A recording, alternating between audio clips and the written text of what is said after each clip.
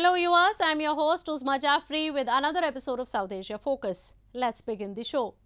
As the world fights a number of challenges on multiple fronts, including rising international tensions, a looming recession and climate change, all eyes will be on India as it assumes the G20 presidency on December 1. A burgeoning economic powerhouse and a major diplomatic force, can India, the country increasingly dubbed as a ray of hope in these troubling times, steer the world out of a multifold crisis? Join us as we explore further.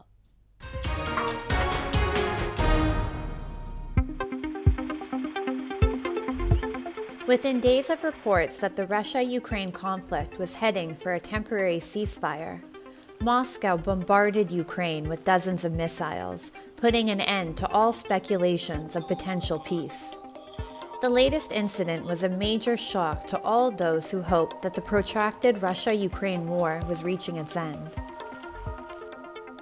Meanwhile, world leaders converged in Indonesia on November 15th and 16th for the G20 summit.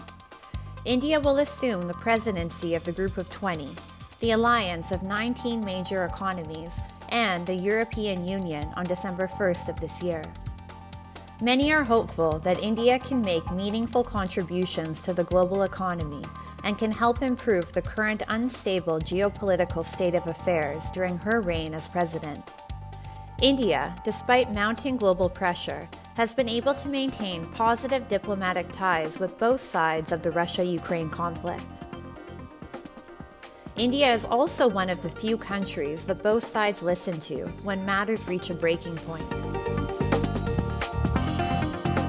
When I was in the United Nations a few days ago, the big concern at that time was the safety of the Zaporizhzhia nuclear power plant because there was some fighting going on very proximate to it. And again, there was a request to us to press the Russians on that issue, which we did. India will also face challenges on the economic front during its presidency. The world is staring at a recession following the COVID-induced economic downturn and supply chain issues further exacerbated by the Russia-Ukraine conflict, which has resulted in runaway inflation. Global growth has hit a major roadblock.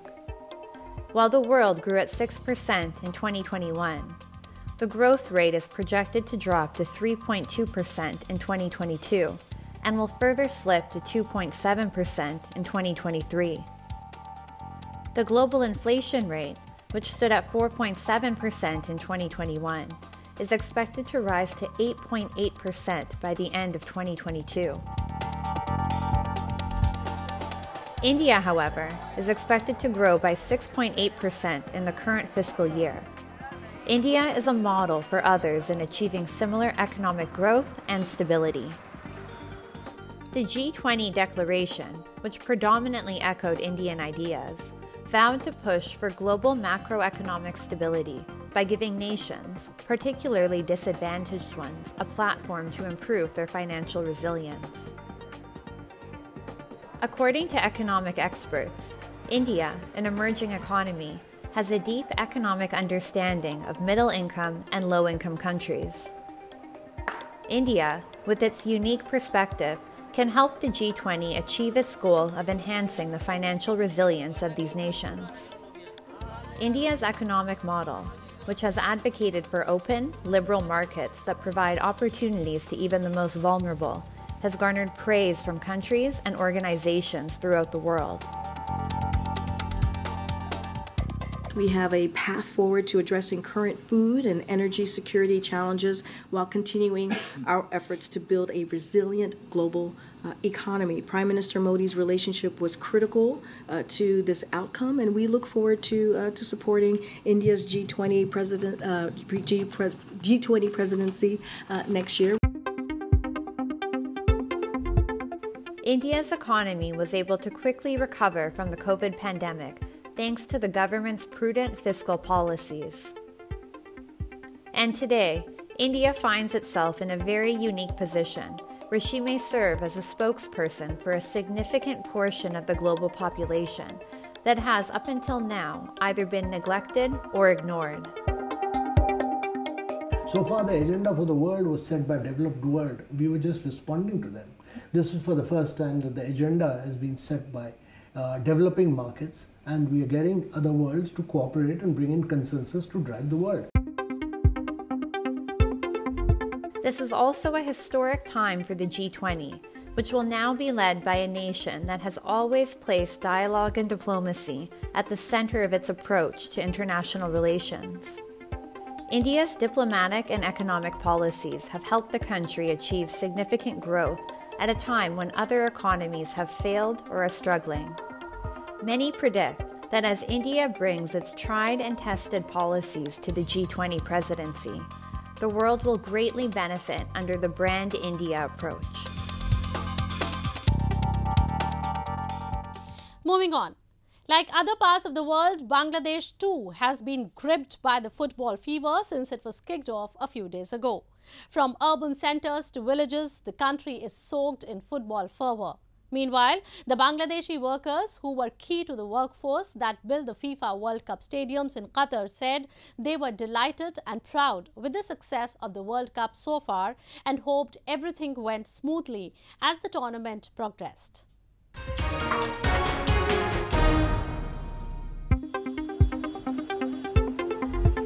Bangladesh might not be one of those countries where soccer takes a dominant spot on the sports framework, but it certainly has thousands of ardent football fans. Like in other parts of the world, people here too were eagerly awaiting the start of the World Cup, and now they all can be seen glued to screens. People in Madhukhali village, located to the west of capital Dhaka, say they are particularly interested in this year's edition, for they have a special connection with the World Cup. Such is the sports fervor in the village that FIFA World Cup billboards have lined the streets.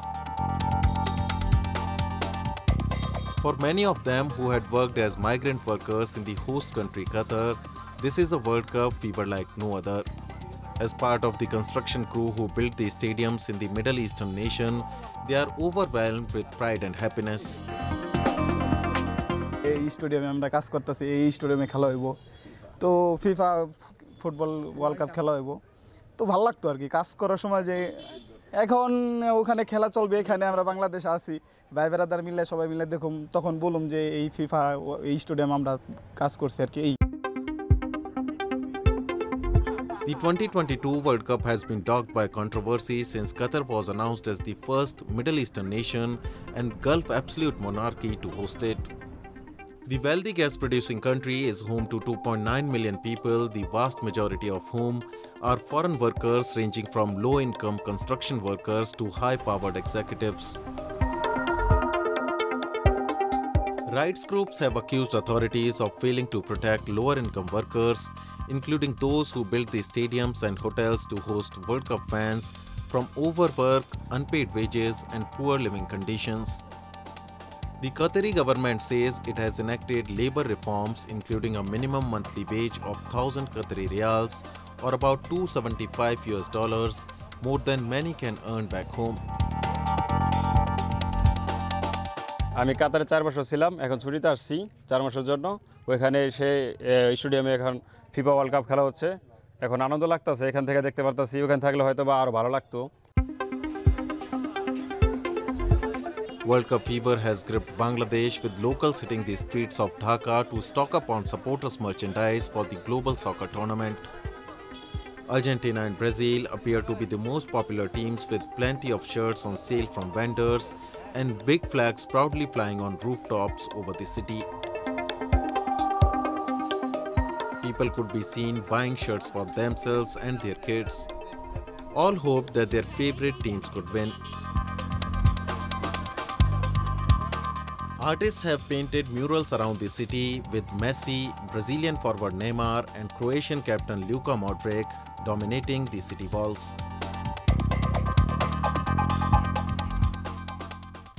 Moving on. When the world is grappling with runaway inflation, India is one of the few countries that have shown unusual progressive signs. It has not just performed remarkably well at the economic front, but has successfully contained the rate at which inflation has hit. Numbers suggest that India has not just outperformed the emerging economies, but the developed ones too. Let's dive a little deeper into the issue and understand how Indian economic strategy has played out well to check inflation. India has absorbed COVID-induced shocks far better than most other countries, be it fiscal policy, monetary policy, macroeconomic outlook, or by keeping a constant check on retail and wholesale pricing. India's economic growth has been particularly impressive in comparison to many developed economies, who have yet to bounce back from the pandemic and its after effects. Global economic growth is expected to fall drastically over the next 2 years. However, India appears to be bucking the trend, with major international financial agencies like Morgan Stanley praising India's economic acceleration. India's retail inflation eased to 6.77% in October, from 7.41% the previous month. Food inflation also decreased by over 1.5 percentage points to 7.01% from 8.6% a month before. Fuel inflation also experienced a dip, falling to 9.93% from the 10.39% in September. India's strong economic foundation and recent prudent financial decisions have been seen by many as the reason the Indian economy continues to flourish. It's very unusual to see for almost a year that Indian inflation numbers are lower than developed economy numbers, for example, the US, UK. But that has been the case. One of the major reasons was when the pandemic happened, we did not go overboard on the fiscal stimulus. It was very targeted stimulus to make sure that the poor and the vulnerable do not lose livelihood, they get food on time, etc. But it was not an open-ended X amount of money per month check for everybody. Shakti Kanta Das, the governor of India's central bank, the Reserve Bank of India, correctly predicted that adhering to the RBI's measures would help contain inflation below 7%. In fact, the Consumer Price Index inflation is predicted to drop to below 6% by the end of the fiscal year. It is such successful policies that have helped India become the world's 5th largest economy. The RBI has raised the repo rate, or the rate at which it loans to banks, to control inflation. The most recent repo rate rise by the RBI was by 50 basis points. The Monetary Policy Committee of RBI has definitely been successful in taming the inflation by changing monetary policy tools to control the money supply and thereby control the inflation. Global oil prices have also spiked, owing to an increase in geopolitical tensions due to the Russia-Ukraine conflict. The supply chain disruption that followed has only added to already mounting inflation throughout the world. Many predict that if global oil prices were to fall, the prices of other commodities would follow suit. However, given the unsuccessful attempt at a ceasefire between Russia and the Ukraine, oil prices will likely stay sky high for the foreseeable future. India, however, thanks to her diplomatic policies, has been able to put her citizens first and keep oil affordable. India was able to purchase a sizable portion of its oil imports at a lower cost, which also had a positive impact on the country's inflation rates. Although the inflation rates have remained above the RBI's tolerance band of 2 to 6%, they have stayed below 7% and have not so severely affected consumers, as is being experienced in many other parts of the world. The government has also attempted to contain inflation through different means. The government's national monetization pipeline has the potential to release over 73 billion USD by monetizing the assets of public sector units. The government has also made the best use of its foreign exchange reserves to lower inflation by intervening at crucial times to subsidize the price of essential commodities. India's economic plan has helped it recover from the pandemic and its after effects, and many are optimistic that this same foundation will help the country flourish even further.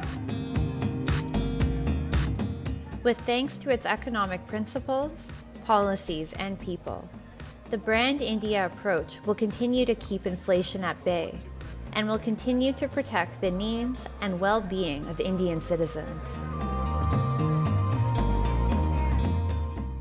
Time now for Asia This Week, the stories from across the continent.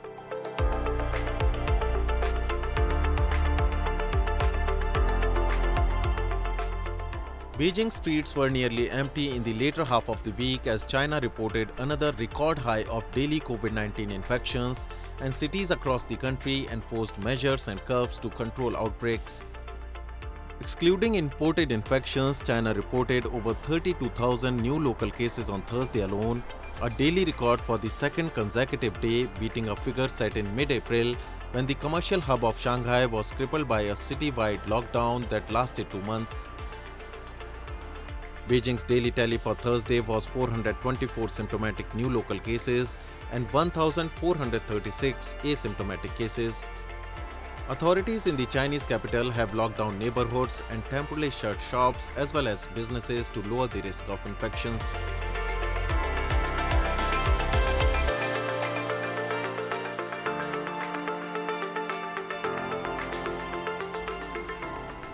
Singapore's countdown event Star Island has been cancelled due to COVID-19 but will be back in 2022 after a break caused by the pandemic.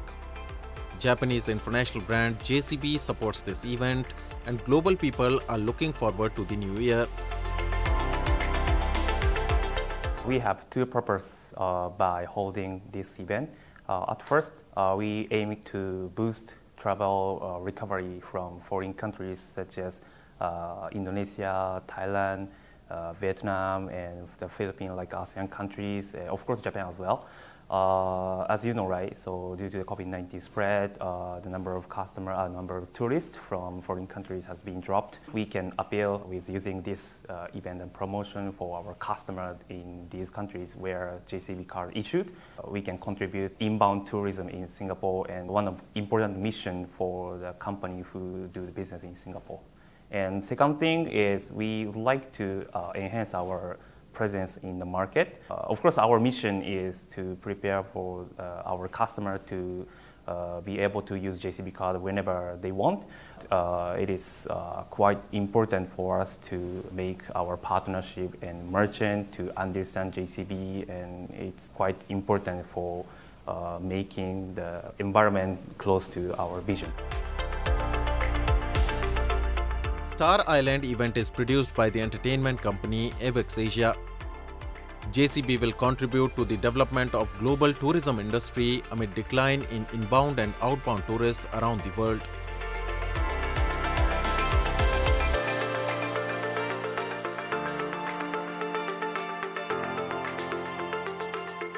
Motorbike giant Yamaha Motor announced raising safety declaration. Yamaha's history began with the YA1 launched in 1955. In the design stage, it pursued safe running, turning and stopping using the latest technology. This spirit is handed at Yamaha Motors development sites to this day. Aiming zero traffic accident of motorbike, Yamaha Motor continuously investigate technology support for safe riding. レーダー連携ユニファイドブレーキシステムは前方車両に接近しすぎたときにライダーによるブレーキ操作が不十分の場合、ブレーキ力を追加するアシストシステムとなっています。このシステムは世界初です。ライダーの意思と操作を尊重してその効果が不十分と判断された場合にサポートを行うように設定されています。connected car and communication system between motorbike and other cars and motorbikes using radio wave is progressive technology. Running cars and motorbikes communicate each other to notify dangerous situation, too close, hidden cars access. Safe and comfortable driving with zero accident is the most important theme for Yamaha Motor. Involving DX technology, smartphone and metaverse, safety education is planned. Motorbike giant is growing to safety giant.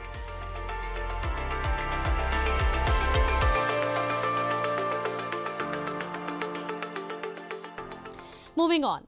Ancestors are revered in Hinduism. It is believed that they become one among the deities after their lives on earth. A number of devotees recently gathered in Himalayan Nepal to mark Bala Chaturdashi festival, an occasion to celebrate the legacy of their ancestors and perform religious activities which, as per the belief, provide light to the departed souls. Have a look.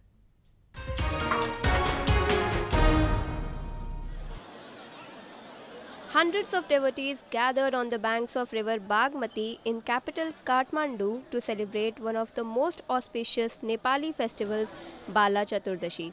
They made religious offerings to the river, which is considered a deity among the Hindu devotees. Bala Chaturdashi is marked to remember the departed family members. Devotees float oil lamps on the river, which is believed to lighten the world of departed souls. People remain awake through the night, camping on the edge of Bagmati river while facing the Pashupatinath temple. मेरो आमा बित्नु भएको अहिले 3 वर्ष भयो अनि आमाको लागि पहिलो दोस्रो र तेस्रो वर्ष अहिले 3 वर्ष भयो बत्ती बालेको अनि त्यो बत्ती बालेपछि आमाको चाहिँ मोक्ष गति होस् भन्नका लागि राति बत्ती बालियो अनि अहिले चतुर्थी हुँदैछ त्यहाँ चतुर्थी गर्ने व्यवस्था हुँदै भइराछ र यो बत्ती के रे फुलहरू तारिन्छ यो चाहिँ फुल तार्या भन्छन् यसलाई यो टाङ्नाको कारण चाहिँ त्यही पितृहरू मोक्ष हुन् वारीबाट पारी पुगुन् भन्नका लागि full तारिन्छ. Rituals for Bala Chaturdashi festival start from Marga Krishna Trayodashi, the 13th day of the waning moon in the month of Mangsir, the 8th month in the Nepali calendar. People who observe this ritual keep a fast and eat only one meal in a day. They avoid eating garlic, onions, fish, eggs and other food items on that day. In the evening, people visit the Pashupatinath temple or shrines dedicated to Lord Shiva and chant hymns and prayers through the night. हाम्रा दिवंगत पितृहरूले पाउनुहुन्छ भनेर उहाँहरुकै नाममा छरिन्छ रातभरि बत्ती बालिन्छ अहिले यहाँ उहाँहरुले पाउनुहुन्छ भनेर चौतारामा पनि राखे मैले अलिअलि हैन यही धार्मिक विश्वासमा. Akhand Jyoti, meaning eternal flame, is lit to remember the departed family members. The next day, they take a bath and begin their journey around the Pashupatinath temple premises and spread 7 kinds of grains along the way. As per the belief, taking dip 3 times into Bagmati river is considered a path to purification. The grains include rice, barley, sesame, wheat, chickpeas, maize and foxtail millet. The people walk along Kailash, Suryaghat, Gauri Ghat, Araghat, Guhyeshwari, Mrigasthali, Vishwaroop Kirteshwar, 108 Shivalinga. It is also one of the festivals that provide an opportunity for different sections of society to reunite and celebrate together. With that, we come to the end of this week's episode. See you next week. Goodbye and take care.